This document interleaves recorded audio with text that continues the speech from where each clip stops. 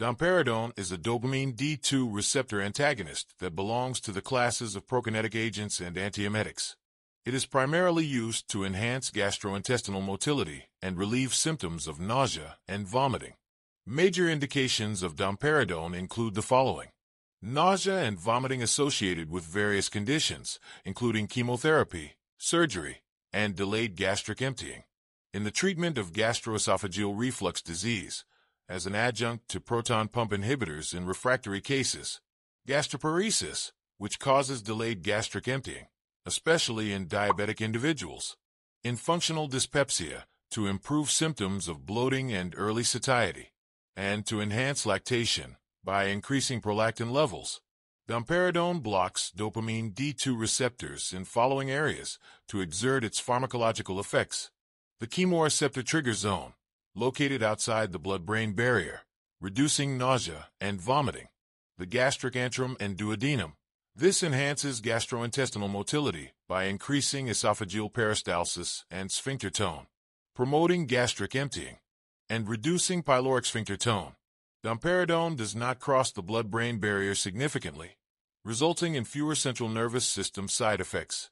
Domperidone is commonly administered as an oral tablet or a suspension. In addition, intravenous preparations and suppositories are also available. The drug has a poor oral bioavailability due to extensive first-pass metabolism in the liver and intestinal wall. It is metabolized in the liver primarily by cytochrome P450 enzymes. Domperidone is mainly excreted in feces via biliary excretion. A smaller fraction is excreted in urine as metabolites, and the half-life is approximately 7 to 9 hours. Domperidone is generally a well-tolerated drug.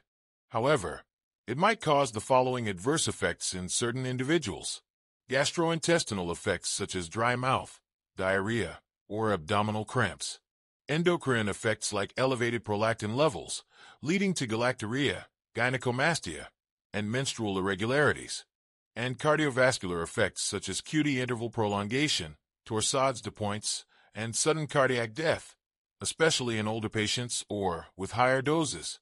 Contraindications for the use of domperidone include the following: known QT prolongation, congestive heart failure or significant bradycardia, concurrent use of drugs that prolong the QT interval, such as ketoconazole and erythromycin, severe hepatic impairment, as domperidone is extensively metabolized in the liver, prolactin-secreting tumors, and known hypersensitivity to domperidone.